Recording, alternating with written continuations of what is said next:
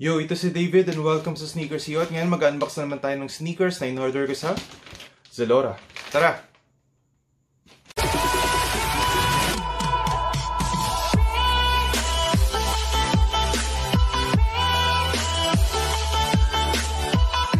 Bagong lahat, huwag niyo kalimutan mag-subscribe sa Sneakers Yo at i-hit yung notification bell para ma-notify kayo kapag may bago akong upload. Baling i-unbox nating sneakers ngayon ay ang ADIDAS Stan Smith World Famous. Ang ADIDAS Stan Smith ay isang tennis sneaker na unang nirelease noong 1960s at ito ang original sneaker ni Robert Haillet na isang tennis player.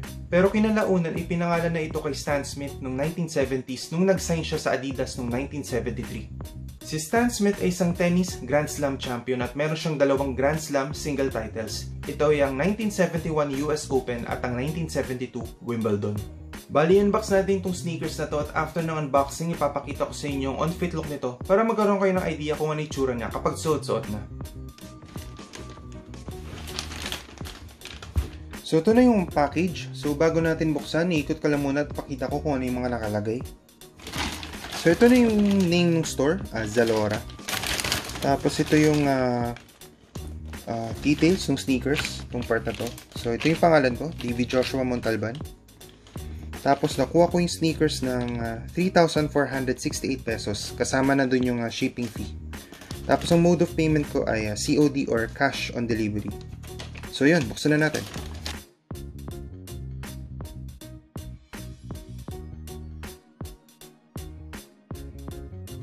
So, ito na yung box. So, classic na blue box ng ADIDAS. So, bago natin buksan, iikot ko lang.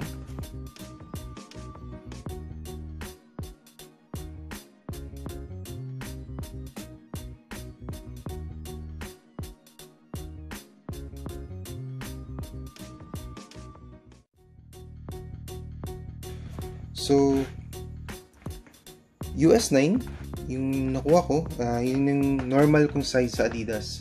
So, yun. Buksan na natin yung box. May makikita rin kayong ADIDAS logo. Parang off-white or cream or parang yellowish. So, kunin na natin yung sneakers.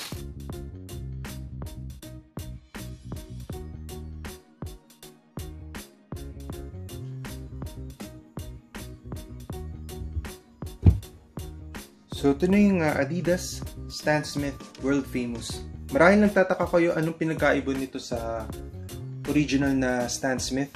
Well, meron akong unboxing nun, nung original Stan Smith. Ilagay ko yung link sa description box sa baba. Itong World Famous na to, special edition siya. So, may mga additional na features siya na wala doon sa original na Stan Smith. So, close up natin at tingnan natin kung ano yun. So, dito sa side na to, mapapansin nyo itong World Famous for quality. So, ito yung isa sa mga special feature ng ADIDAS Stan Smith World Famous na wala doon sa original na Stan Smith. So, may ganito siyang logo or sign, World Famous for quality. So, ganun pa rin. May 3 stripes, may 3 rows. Tapos dito sa sole, ADIDAS, tapos yung trefoil logo. Yung side. Ito naman yung 2 box.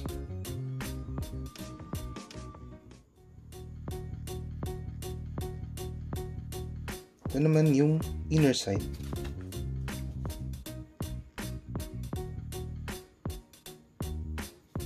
So, ito yung major difference kumbaga dun sa original Stan Smith. Alam naman natin yung original na Stan Smith, kulay green yung heel tab ito. Pero dito, white yung heel tab, tapos yung ADIDAS logo, tsaka yung Stan Smith na name, color blue.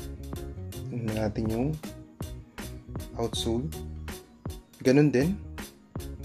May ganun din yung pattern sa original na Stan Smith. Tapos meron kung makikita ang ADIDAS, tsaka yung logo ng ADIDAS, yung trefoil logo. So, tingnan naman natin yung tang. So, ito din yung isa sa mga pinagkaiba. Ang original na Stan Smith, 'di ba? May Stan Smith dito yung face ni or yung mukha ni Stan Smith. Tapos yung pirma niya. Pero dito, this time nakalagay lang ADIDAS. Tapos meron din siyang parang additional na patch of leather. Tapos ito rin para may tag din dito nakalagay yung sizing. Nakikita nyo, close up natin. Tapos hindi nakalagay yung world famous for quality. Tapos yun din, world famous for quality. Yun, kulay blue. Tapos parang puro Adidas tsaka trefoil logo. Yan naman natin yung ilalim ng dila. Yun siya. Yun din ang napansin ko, pinagkaiba niya. Leather tong lining. Kasi sa isa ko pang Stan Smith, yung sinasabi kong Stan Smith na in-unbox ko, ano to, tela. Pero this time, dito sa world famous edition, leather siya. So tingnan naman natin yung isa pang side or isa pang pares.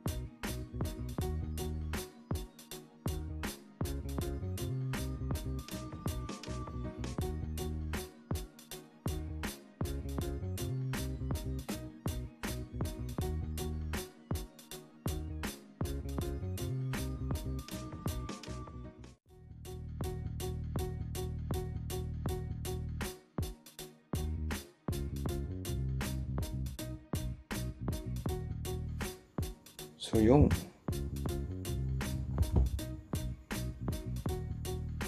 maraming salamat sa panonood ng unboxing na to at muli, huwag niyong kalimutan mag-subscribe sa Sneakers You. Kung nagustuhan niyo to, please i-like niyo at i-share niyo. Kung may questions kayo, recommendations, suggestions, feel free to share them sa comment section sa baba.